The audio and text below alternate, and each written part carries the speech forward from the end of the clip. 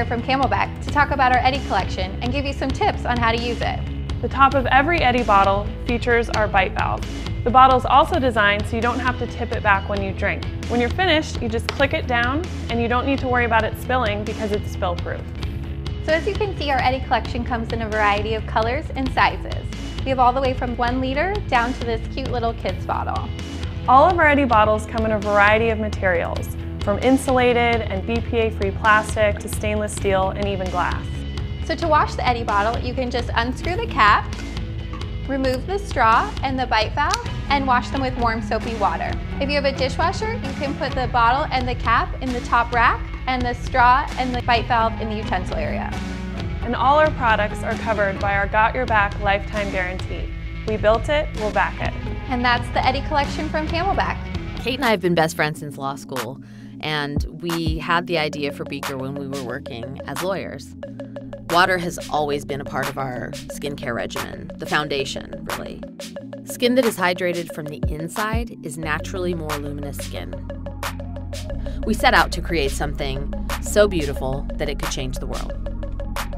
At its core, Beaker is a thoughtfully designed, minimalist glass water bottle with a soft silicone sleeve. In its evolution, it's become the beauty essential that will change the way you hydrate forever.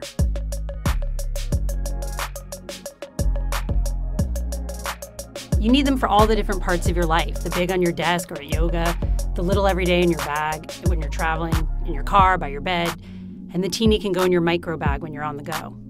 There's something magical about a Beaker bottle. It has a small mouth, it feels soft in your hand, and it's glass, so it doesn't change the taste of anything you're drinking. Our customers have formed an emotional attachment to their Beaker. They tell us they're in love, they're obsessed with it. It's their favorite possession. They never thought a water bottle could bring them so much happiness.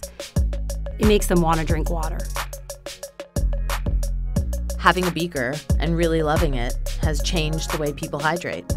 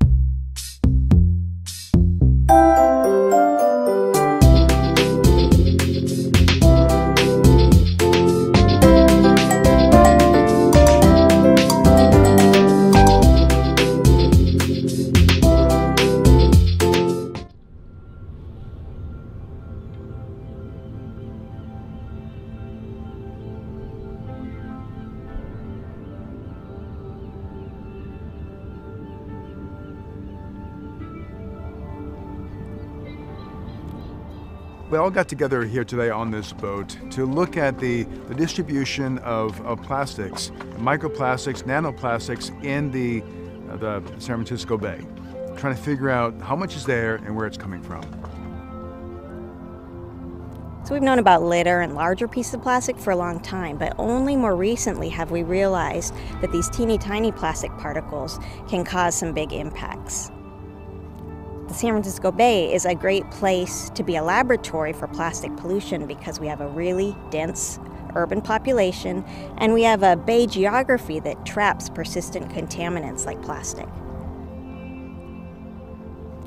So, I mean, every watershed is contributing to this one singular ocean. So, really getting a handle on the issue here, understanding where it's coming from, and framing that in the context of the global issue, the global distribution, the global impacts, the fact that we find microplastics in over 1,000 different species, the fact that microplastics are sponges for all these hydrophobic pollutants. That is the harm, the potential for harm out there. And if we can get a handle on it here, we can ensure that San Francisco, and this entire bay, isn't a major contributor in the future. So first we're going out into the bay and we're collecting baseline data on microplastic particles in the surface water, in the sediment at the bay bottom, and in small fish that live in the bay. We're also traveling out the Golden Gate to the marine sanctuaries to monitor water there. We're going to take all that data and we're going to create a particle tracking model that can track or predict where plastic will end up when it moves out of the bay and into the ocean environment. We're also looking upstream. We want to see where the plastic comes from. So we're looking at the water that gets discharged to the bay. Now that includes wastewater, so that's all the down the drain water that we have in our homes, our urban environments that goes to the wastewater facility. And then we're also looking at all the stormwater runoff. When the wet season comes here in the bay and storms wash all kinds of contamination from our urban ways into streams and creeks, we're looking at that to see what kind of microplastic particles might be in there. Now all this information is going to get plugged into a big discussion and recommendations for action. So we're trying to create science that's going to be very influential and informative to help us choose the best actions to prevent plastic pollution, whether it's a government agency or a policymaker, a business that's designing products, or an individual. We'll have all the data that we need to make the best next steps for reducing plastic pollution.